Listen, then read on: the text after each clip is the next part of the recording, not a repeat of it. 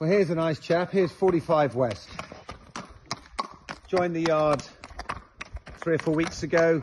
We brought him in from the field today, but he's a lovely horse. He's a 6-year-old. He's a gelding by LeFou. I've got 2 or 3 by LeFou now, and they all seem really nice horses.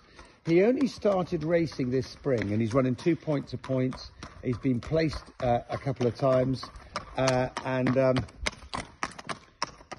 he's been 2nd and 3rd. Now, he's trained by a very small trainer in Ireland, somebody called Mikey Magnuson, and she trained the horse herself.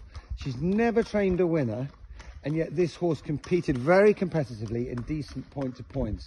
So there's every chance that this could be a nice improving type.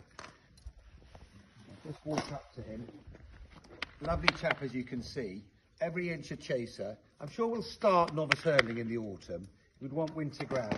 Now, you might run, he's a 6-year-old. Why has he only just started late? Well, of course, last year there were no point-to-point racing in Ireland with COVID. So we have quite a few of these horses coming through as 6-year-olds who would really have started a year before. But he's shown considerable promise, and he's an exciting recruit. And we'll go novice hurdling to start with in the winter, but he's got a few more weeks in the field first before we get started with him. And that will do him a world of good, actually, because he's relatively light at the moment. But we're very excited about him. 45 West.